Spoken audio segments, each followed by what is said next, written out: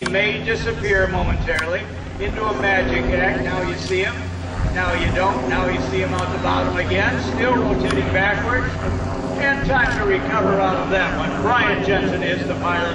The Pitts Model 12, but this one was built in Selwood, Florida by Kim. The bottom wing is the same span as the top wing. Full span ailerons that catch the blast from the three-bladed propeller, and they have upped the performance on that Benedyev engine, the one that you're going to hear growl, that comes to a stock at 360 horsepower. It's been tweaked up to 415 horsepower. Something here. Most of the time, the pilots you see flying today would be rotating to the left. The Russian engines rotated the opposite way. So now you're going to see hammerheads done the opposite way. The torque roll, as he shifted into reverse, pushing on the clutch, backwards on the tail, still sliding backwards.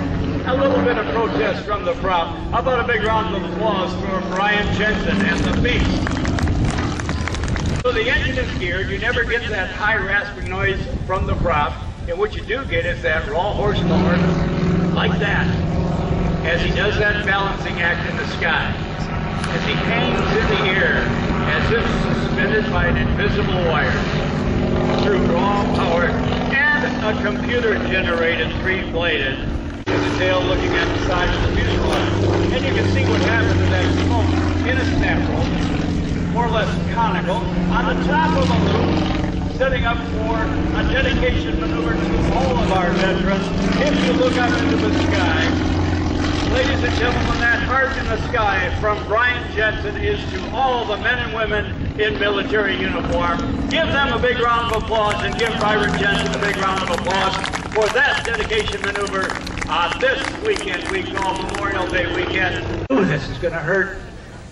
A little bit of pendulum effect. Let's bring that Benedyev engine back to life. If that's not the exact pronunciation, you try it. It's the best I can do.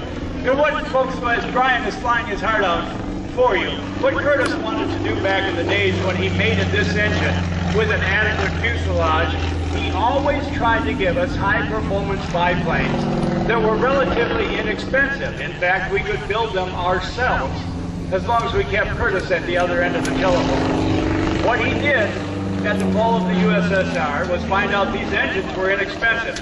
Watch Bryan going away now as he again winds that airplane up into the double snap roll away from us. In the Curtis Pitts Model 12 as Curtis looks down from the sky. Hear that line in the air? That's the flying wires as they take it.